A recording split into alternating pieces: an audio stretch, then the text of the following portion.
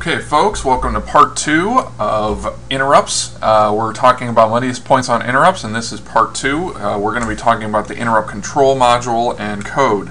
I've already done part 1 describing some basics of what interrupts are and why they're useful and what happens during interrupt handling, and this is part 2. If you haven't watched part 1, there'll be a link right here that you can click on to go and see the other video. So, let's talk about what happens during an interrupt. We reviewed this at the end of the last video, and basically what happens is when some peripheral triggers an interrupt, the first thing that happens is that it goes and looks up a interrupt service routine in the interrupt vector table. So this is a function that's associated with some trigger or interrupt request that gets executed whenever that trigger happens, right? So for instance, when this ticks down all the way to 0, it'll trigger this function, remove bread, to execute. And what happens is it pauses execution of whatever main function is currently happening, executes the function, and then resumes execution there. Now, what we're going to talk about in this video is how to set up all this stuff in our particular piece of hardware. So the first thing we need to do is to set up a peripheral to generate an interrupt, such as general purpose timer overflow, which is the example we're going to use. I'm not going to go over how to set up the peripheral to do that in this video. You can look it up in the data sheet. We talked about it in class, that kind of thing. So we'll just take this as a given. Then what we're going to focus on here is setting up the interrupt system to respond to the interrupt request. This involves copying a pointer to the ISR into the vector table, setting the level and priority of the interrupt, and then enabling the request source, which means clearing an interrupt mask. So the first thing we need to do, actually before we even copy the vector ISR into the vector table, is to write ourselves an interrupt service routine. And this is just a function with a special clause in front of it. It doesn't return anything. So here's the name of the interrupt service routine.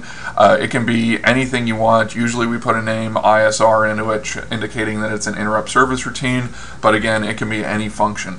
But in front of it, we have to put declspec, which is declare special, in parentheses interrupt. And what this does, it tells us this isn't a normal function, it's an interrupt function. It's going to use a different different return from procedure. So instead of RTS, return to subroutine, it's going to use an RTI, which is a return interrupt, which means that it pops things off of a different stack. Remember that stack where we saved our bookmark for where we were executing? That stack is separate from our normal stack, so it's going to use that stack to return instead of the normal stack. And then the inside of the interrupt service routine, the function itself, we have to clear the interrupt flag, and this is dependent on source. To do this, it's really handy if we look up the interrupt source number. So in interrupt flags, these are flags, these are bits, usually a single bit in a register somewhere that signals to the system that an interrupt needs to be handled. The interrupt flag should always be cleared in the ISR so that the ISR is called only once, right? So basically, this bit is set when the hardware triggers an interrupt, and it's actually the same signal that triggers the interrupt. So if we don't clear it, it's going to cause the interrupt to be triggered again and again and again and again forever, and we'll never actually get out of the interrupts anymore. It will pause execution forever. So the interrupt system, the interrupt service routine should always clear the flag very first thing. These flags are specific to interrupts, and they're documented specific to the particular peripheral that's triggering the interrupt. So they're documented in the peripheral documentation, not usually in many other places. Though, when we look up our interrupt source number, it tells us what flag it is. So for our example, we're looking for the general purpose timer overflow event, right? So here we've got, we look here, we're looking at the module, we're looking for general purpose timer, and we're looking for the timer overflow event, which is this guy right here. So we know it's source number 41. The flag is TOF, and this is going to be some bit in the general purpose timer module. And apparently all we have to do is write 1 to the TOF bit to clear that particular flag. So this gives us all the information that we need to figure out how to write our interrupt service routine, besides what we want to happen when the interrupt is triggered. The code to do this, once we have that, once we have the interrupt service routine, The code to register it in the vector table is right here. So what this is, what vector RAM is an externally defined memory location. It's basically an array of 255 pointers, 32-bit pointers, to functions in the system. The first 64 are used by the exception system for system errors. The rest of them, numbers 64 through 255, are used for the peripheral interrupt system. So these are the 64 through 255 are the ones we need. But all of the peripherals start counting at 1. So we add the peripheral source number to the offset of 64, and that gives us an index into the vector table that we can use to copy our interrupt service routine pointer right here, right? Next, we need to set the level and priority of the interrupt. So each interrupt source has an associated level and priority, and basically we have levels 1 through 7, priorities 0 through 7, and these and levels supersede priorities. Basically, this is for resolving when two interrupts occur at the same time. If one has a higher level, that one's going to get, the one with a higher level is going to get executed first. If they both have the same level and one has a higher priority, the one with the higher priority is going to get executed first. So levels are more important than priorities. To set the level and priority of an interrupt, it's dependent. We use the interrupt control registers, and there is one interrupt control register for each source. So that means there's there's 64 interrupt control registers, and each one has the lower 3 bits is the interrupt priority, and the next 3 bits 5 through 3 through 5, are the interrupt level. And we basically write the interrupt level and priority into these registers, and those are used to determine which one gets executed first. To do this, it's a pretty easy little thing. We've got a macro here that basically allows us to index the interrupt control register associated with a source number by using just these little parentheses. And you can go and look at the header file to see how this is defined. It's pretty simple. It's just an offset to a memory location. Then we take the priority level, the priority level of the interrupt, shift it left by 3. That gives us a gap that puts the interrupt level in bits 3 through 5, and then we OR that with the priority level that copies the priority into the lower 3 bits, giving us a whole value that we can copy directly into the control register, and it works great. So the next thing is to enable the interrupt sources. So the system by default has all interrupts disabled. So if you look here, these are the interrupt mask registers, and there's 2 of them because there's 64 interrupt sources.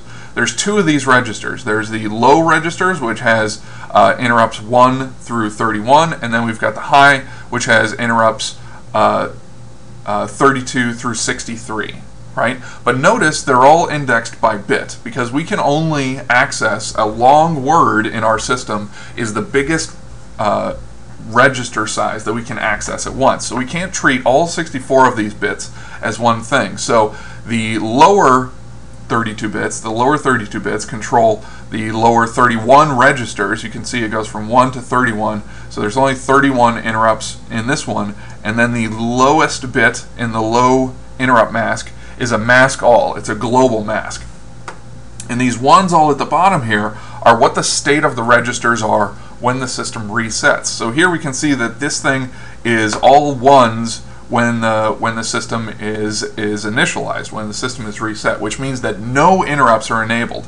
And this one right here, if we set a 1 in this position, it sets a 1 in all the rest of the positions, no matter what the rest of the values are. So this is how we control the entire system.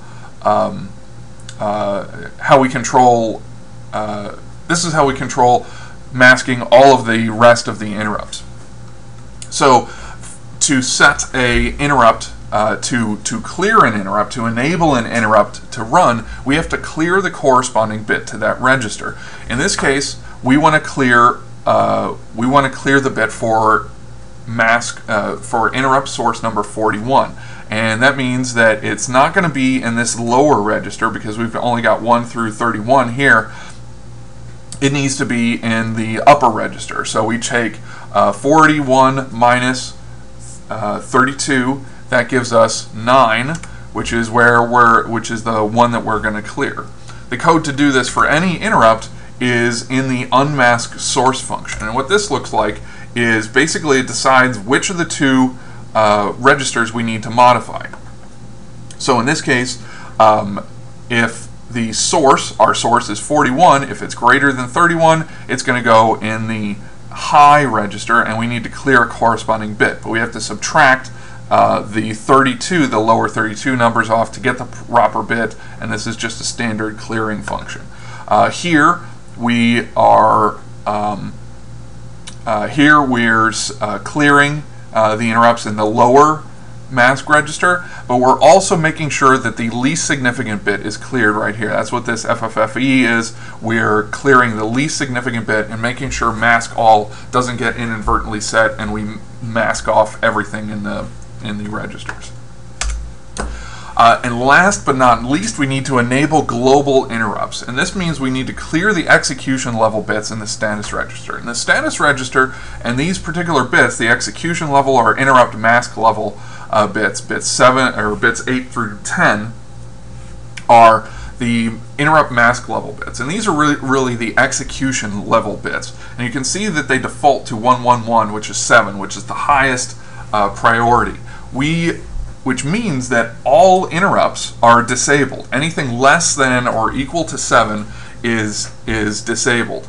And basically what happens is when an interrupt is triggered, it looks in its interrupt mask priority level. It looks in its priority level in the interrupt control register. It looks that up, and then it compares that particular number with these 3 bits. If the priority level of the interrupt is less than these 3 bits, it doesn't get executed.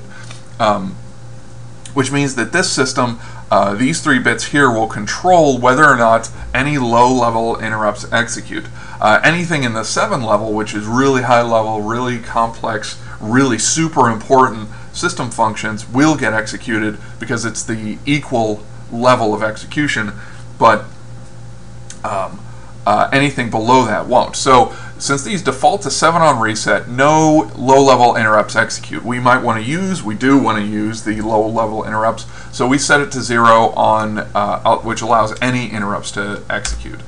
To do that, we use this little assembly function. Basically what we are doing is loading the status register, clearing bits 8 through 10 in the status register, and writing it back. We do this in assembly because in assembly it's in a supervisory mode, which allows us to access the status register, which normally we're not able to do from the C execution level. So that's really it. If there's once you do all of those, basically those 4 steps, you copy, write an interrupt service routine, associate it with a interrupt source by copying it into the interrupt vector table, then unmask the interrupts, set the priority and execution levels, and enable global interrupts, the whole thing kind of takes off on its own. Let me know if you have any questions, and I'll see you guys in class.